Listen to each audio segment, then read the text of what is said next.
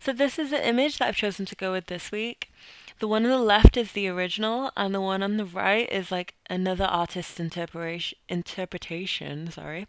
Um, so I really like the one on the right just because of the model's composition. I've put the sources below the images, so you can always refer back to who the original source was. But I really like the one on the right. I want to aim to kind of copy this one mostly in the shoot that I'm doing in this video. Um, Basically, I start off by putting down a black cloth over my table, and then I'm going to put up a black backdrop. And I'm using a jar, like a curved jar, just because I don't have a fishbowl.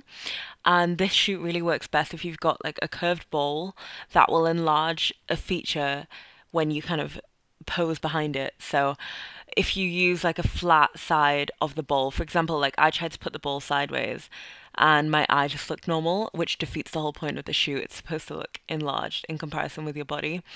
So you have to put it on the curved side. You have to have the curved side facing the camera. So that's what I did for the shoot. I really enjoyed it. It was a really fun one. I'll definitely do something along these lines in the future.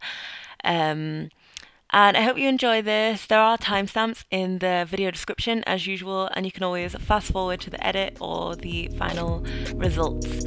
And I hope you enjoy this, and I'll be back again next week. Thank you very much. Bye.